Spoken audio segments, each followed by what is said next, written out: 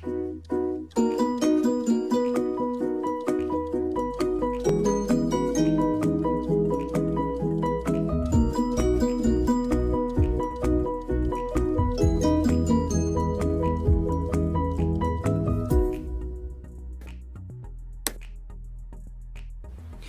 everyone, it's Tanya here with Memory Lane Keepsakes, and welcome back to my channel. Thank you so much for taking out time to join me for another video today.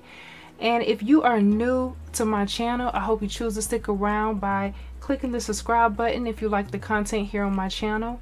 Here on my channel, I choose to show a lot of shopping hauls and also tell you guys how you can save when you're shopping, and also some things to know when you're shopping and what to look for. I also share a lot of projects that I create using the things that I haul, as well as I do a lot of video responses to recognize other YouTubers, Instagrammers, as well as TikTokers. And I love to be able to showcase different things here on my channel, and I also sometimes share family things as well. So thank you so much for tuning in, everyone. Today I am here to share an Etsy haul. Now, I don't go on Etsy that much, but it's something that I really wanted, and you guys know I love the Tim Holtz inks. The Distress Oxides is one of my absolute favorites and a must-have here in my craft space. So I went on there because they were sold out in so many different shops. I didn't want to miss out on getting these, which I know they will restock them, but I still found a great deal, and I'm so glad that I was able to go on Etsy and get these inks, because it led me to an awesome shop which is called Silver Owl Supply. They are on Etsy, so make sure you check them out. It's silverowlsupply.etsy.com. I went on the shop and I located her store, and I was really happy to go in there because I got the inks and everything I wanted. So I went ahead and invested in the new Tim Holtz Salvaged Patina Distress Bundle, and she had an awesome deal going on as well. One of the things that I can absolutely say about this company is the way they packed everything.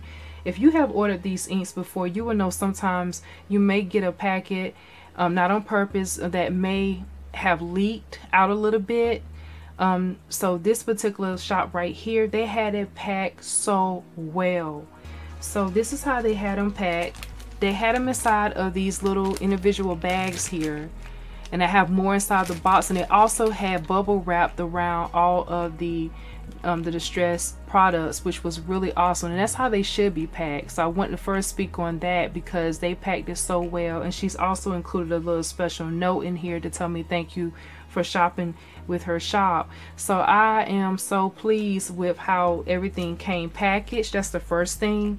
And now let me go ahead and share what I received, and you guys can see this new color. So this is what the new color looks like. This is the Distress Oxide Salvaged Patina. This is the new Tim Holtz Distress color. So I'm really loving this. It's kind of like in the green bluish type family, and I love the way this looks because now this completes my set. And of course it keeps coming out with new colors, and I keep buying them. So don't we all? But I love his inks, and I wouldn't speak about them if I really didn't like them. So this is the Distress Oxide ink there, and then I have the refill for it, which is this little bottle right here. This is the refill for the Salvaged Patina for the oxide. And then I also have the Distress ink Salvaged Patina in this ink pad here, and this one also comes with a refill as well. This is the refill for this one here. You can see the little dauber here at the top versus the Distress Oxide has a little cap. So that's the difference between the two if you was ever wondering.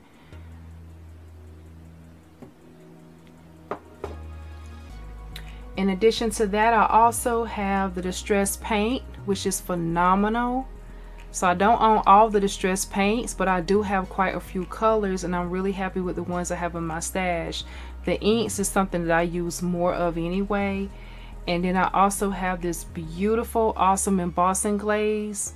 And I have not used my embossing glazes yet, and I really want to get, to that, so that way I can showcase what I create with those, because I've been saying I want to use them. So these right here are going to be phenomenal because I love what they do. I'm going to be making my color palettes really soon with all my Distress inks. And then I also have some of the sprays, starting off with the Distress Oxide spray. Have this awesome bottle here, and I love the sprays to do a lot of splatter effects and also just to color up an image really quick. But it can be used in other ways as well, because you can also mist with them and also use them through stencils, which is really cool. So that's that. And then we also have the Distress Spray Stain. So that's this one here. And then you just have to give your bottle a good little shake to mix it up a little bit better, because some of the color separates a little bit. But again, I am so happy with these inks.